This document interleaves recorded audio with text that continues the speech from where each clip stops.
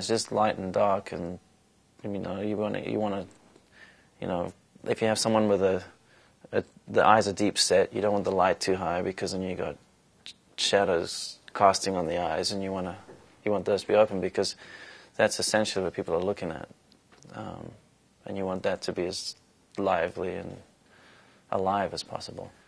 People with glasses is a different thing. I'm getting better at dealing with that. That has to do with the height and the angle of the key light, because of course the glasses are reflecting everything. So you don't want the reflection of your light in the glasses because you want to be able to see the eyes. So sometimes you have to forego the nice eye light just to be able to see the eyes.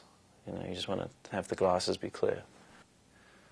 If there's no light in the eyes, the person is I just say it's dead. It's just this dullness because what you have is these dark, it's just dark spots on their face. And what you want to do is, there's moisture in eyes, and so that's what lights.